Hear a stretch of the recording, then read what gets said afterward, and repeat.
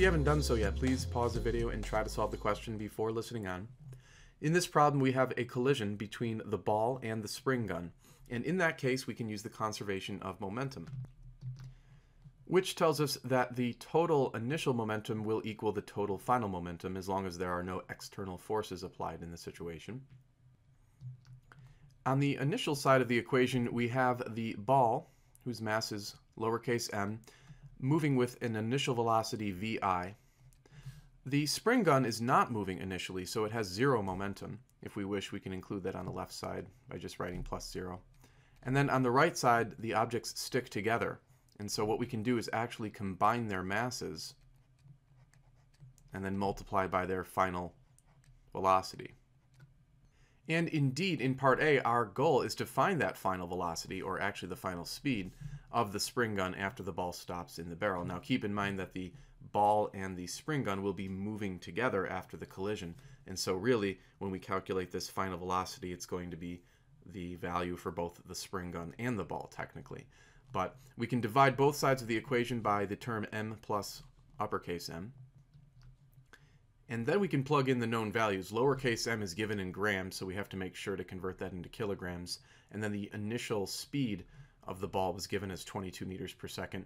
The mass of the spring gun is also given in grams, so we'll make sure to convert that into kilograms. And when you compute that, you should get a final speed of exactly 4.4 meters per second. So this would be the correct answer to part A of the question.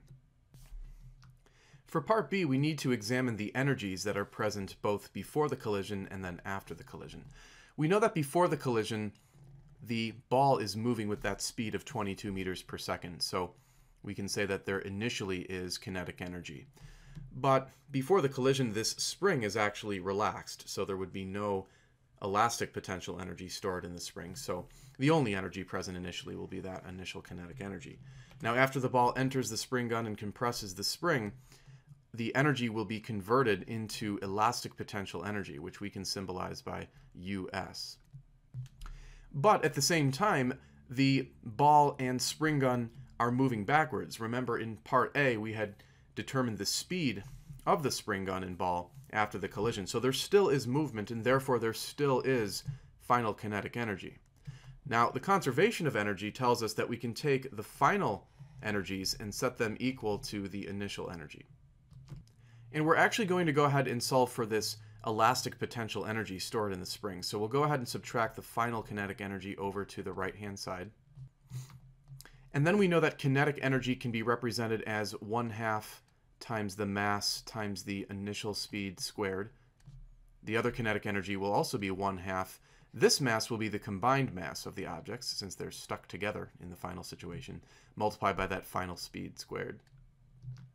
We can go ahead and plug in the known values for the mass of the ball, the initial speed of the ball, and then the mass of the spring gun as well as its final speed on the right side.